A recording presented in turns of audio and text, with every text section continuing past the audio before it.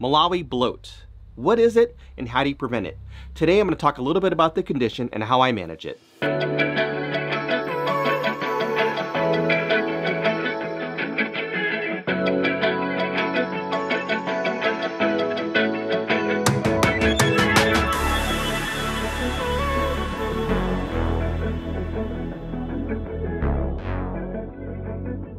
Hey fish friends, how's it going? Hope you're doing well. My name is Zenzo from Tazawa Tanks.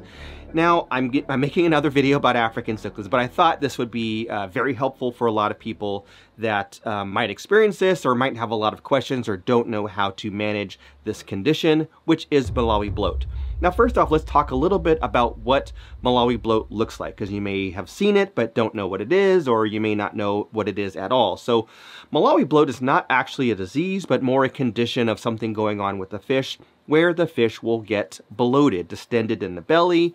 Some things that you might recognize or you might see on the fish would be a bloated abdomen, where you think, God, is that fish like impacted, or is it pregnant or egg bound or something like that? Some people would think those. So you'll see distended belly. Sometimes you might see the scales that are kind of popping out, so the scales aren't flush, but almost like a dropsy look where the scales are kind of sticking up off the body. You might see discoloration in the feces. It'll either be light in color, pale, translucent, etc., white. You might see the fish being very lethargic, having difficulty breathing, staying on the bottom of the tank, not eating. You might even see like around the anal area where it's like discolored or swollen. So these are all possible symptoms of Malawi bloat. Now, what causes Malawi bloat? And this is something where there's differences of opinions or a little uncertainty as far as the hobby and what actually causes this condition.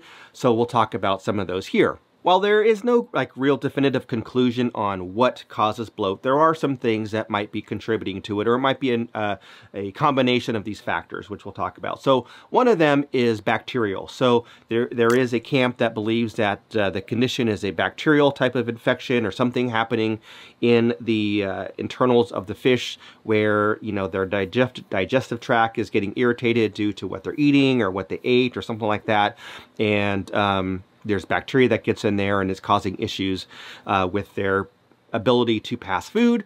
So that's one possibility. The other one that often comes up is poor water quality. And I would say that this is probably, could be like a combination of this with other things. Now, poor water quality would mean you have or a tank that's full of fish, and you don't do water changes very often. The water quality deteriorates, and you got very high levels of nitrates where it's over 100 parts per million. You might have some ammonia buildup and things like that. So those can all cause stress in the fish and could potentially contribute to bloat or other things as well. Another possibility that people have looked into and studied is a parasite. So it might be where there's parasites that get into the intestinal tract of the fish, and they occupy parts of the intestines, and they will, stay in the intestines. They'll multiply and create blockage in the intestinal tract, and then the fish is not able to pass its feces and then becomes bloated and eventually passes on. So while those are all possibilities, the most common consensus is that it's based on the diet of the fish, specifically with fish that are herbivores. So fish that primarily in nature would be eating plant material, algae, things like that. So like Mbuna, Tropheus, fish that really should be getting a higher fiber diet and getting vegetables and algae in their diet. If they're fed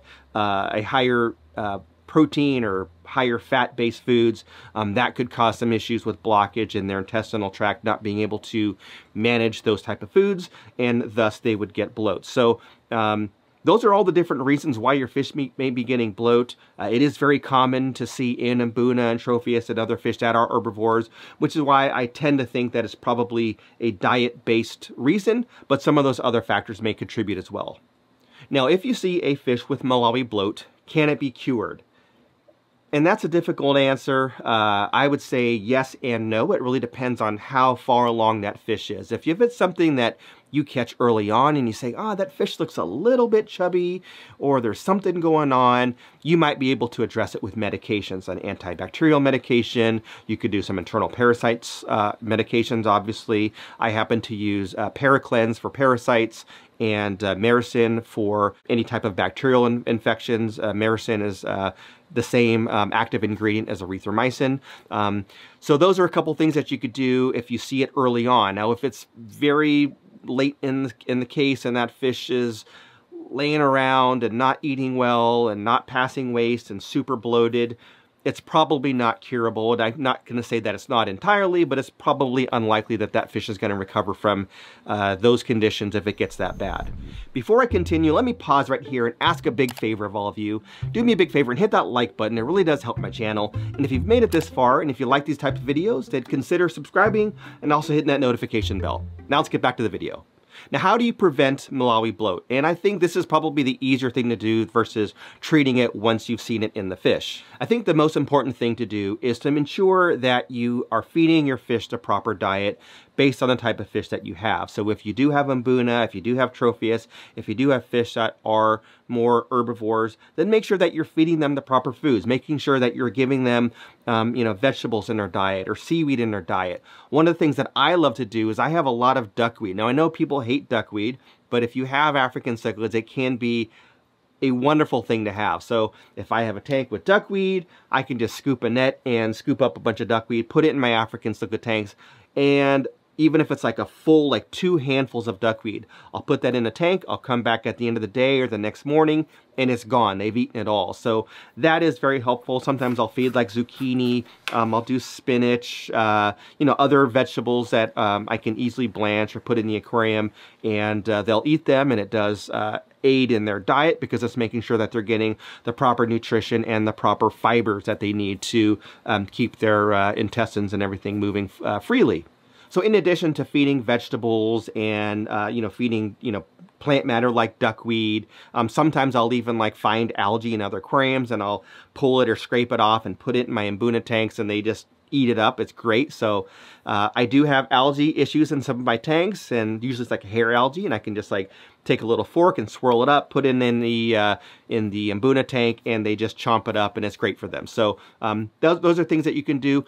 Other things that you can do is ensure that when you are feeding a processed food, looking at the ingredients and looking at the protein content and the fat content, and making sure that that food is proper for the fish that you're feeding, and switch it up a little bit. So you might be feeding a pellet food, a couple days a week. You might feed like a spirulina flake or something like that a couple days a week, which is what I like to do, and then supplement the other 2 or 3 days with vegetable matter, algae, etc. Something that I also like to do, and this is something I've been doing for a long time now, is every once in a while I will feed my Mbuna like krill or shrimp. So the reason why is, one, it's a good protein source that's not high in fat. They will eat and find and eat crustaceans and things like that in the wild in Lake Malawi.